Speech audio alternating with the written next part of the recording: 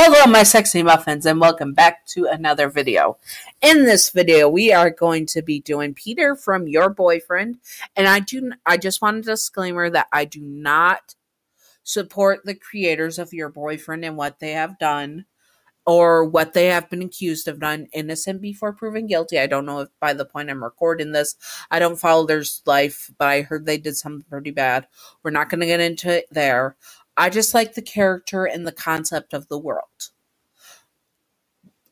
I do not support the creators on a personal level, and that's why I have yet to play the third day, because I stopped supporting them because, ew.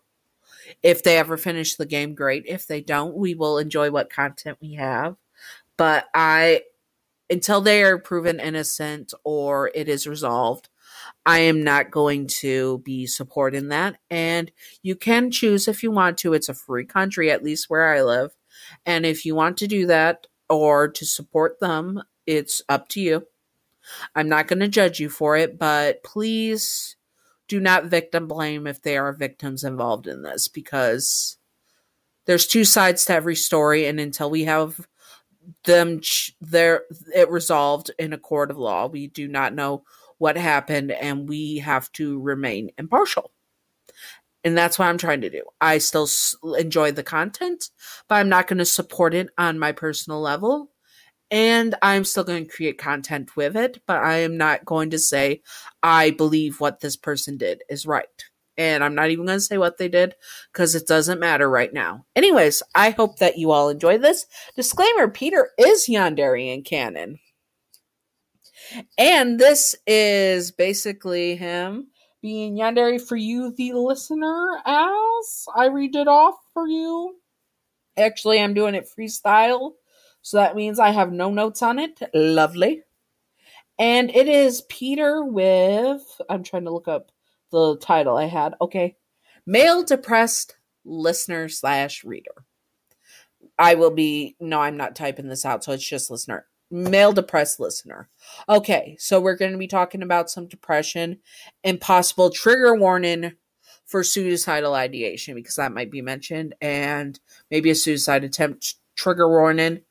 If that makes you uncomfy, I will possibly say a trigger warning before it happens, if I remember, but if not, please leave now if it makes you uncomfy. Thank you, and let's do this. Peter really cared about you. No, he loved you. No, he adored you. You were his greatest love of his life, and he needed you in his life. He needed you so badly. He couldn't fathom a world without you. But slowly, he began to see that you started taking less care of yourself. Your hair has been just thrown up or just not washed at all. Your clothes are not as ironed. They started off not being ironed, and then they slowly got changed less and less, and he always sees you now in sweatpants and sweatshirts. Sometimes fresh, sometimes not. He begins to worry about you. You also stopped eating as much during lunch at the diner that he watched you at.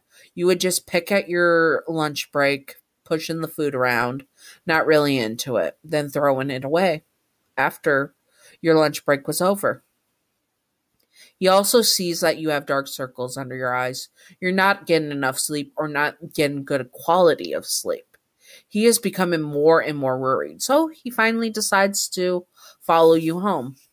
He watches you from your window of your apartment, ignoring your terrible roommates, and watching you as you climb into bed and just lay on your stomach, holding a pillow to your face. He can hear the soft crying, and it breaks his heart. He wants to go in there and hold you, but he can't just yet. He watches as you, trigger warning, self-harm. He watches you roll up your sleeves and harm yourself. I'm not going to go into details because I'm now partnered with YouTube, and I'm not going to get my channel canceled. But I will, you know what he's doing. And harm yourself, crying as you do so. He feels his heart shatter. How could he have not noticed it got this bad? Why didn't he intervene before this? He is devastated. He then sees you throw the item aside that you harmed yourself with, and he sees you pass out. You rather hurt yourself rather badly, and it would not stop. He panics. He yanks your window open. Your roommate is doing it too loud to loud music to hear him. Your pulse is low. Your splooshin red stuff too much. It is terrible. This is not good. This is not good. He quickly tears off a stream of his shirt and ties a tourniquet on your arm to stop the blood flow from it. I said the blood word. Oh well, we know what it was.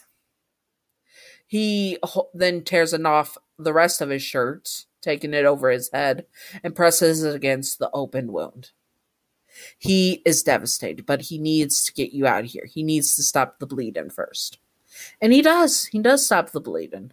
Then he picks you up, takes you out the window, and puts you into his van, using chloroform to fully knock you out just in case there was any awakeness, and taking to his place.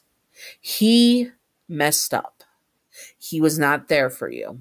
He knew this. He was self-blaming, and he knew it because he sees you every day. He watches you every day, and he didn't put a stop to this. How could he have not seen this? How could he have been so stupid? He's blaming himself the entire drive home. Finally, he gets you home and gets your arm clean and bandaged. He then puts you into his bed. He's not going to sleep next to you because he doesn't want to scare you, but he also doesn't want you to hurt yourself. So he ties your good arm above your head and ties your upper arm against the bed frame as there are holes into it so you don't agitate your wrists. There he strokes your cheek and sighs.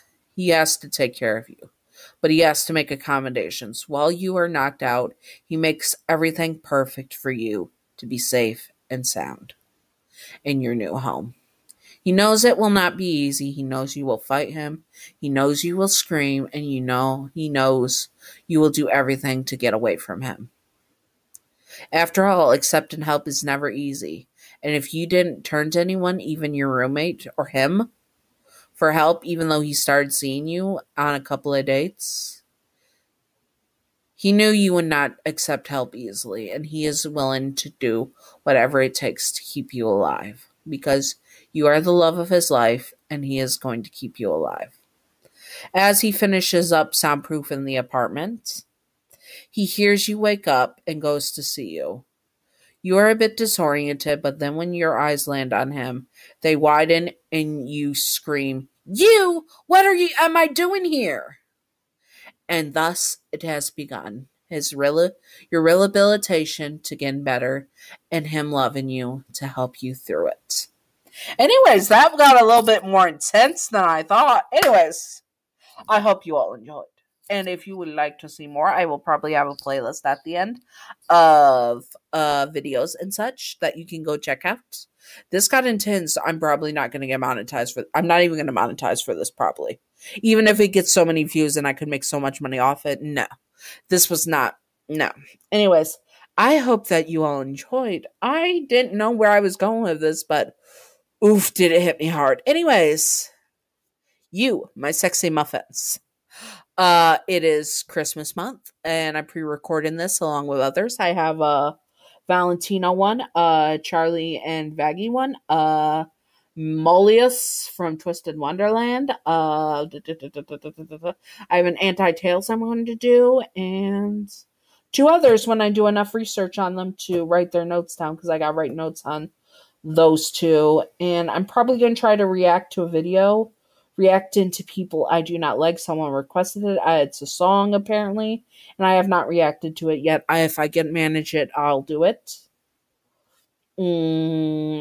Anyways, I hope that you all enjoyed this, and of course there will be playlists on it. Make sure you are still in the muffin tin by being subscribed, because sometimes the YouTube gods decide to yeet you out of the muffin tin without your permission or consent, and we do not like being yeeted unless we choose to be yeeted. Anyways, I hope that you all enjoyed. I keep saying that. Take a shot. I'm just kidding. Do not take a shot. Disclaimer, that was a joke. Do not demonetize me. Ugh. Anyways, I hope that you all enjoyed. And yes, I'm now a partner of YouTube. I don't know if I'm going to be making any money. I'm probably not going to make a lot of money. But I thought, what the hell? You guys helped me get here, so I might as well make it worthwhile. Whoop, whoop. Anyways, I hope that you all enjoyed. And yes, I'm trying to think what else. I feel like I'm missing something. Oh yes, do not request because I'm getting through the backlog. I'm almost halfway through it, and then we'll be able to get through. Also, updates will be slow most likely because my mom's in the hospital. So some days I will go like 4 days in a row without updating because I haven't had time to record or time to edit the recordings I have, if I have recordings. So yes. Anyways, I hope y'all enjoyed once more. And stay sexy on my sexy muffins. Bye-bye. Mouse, come alive.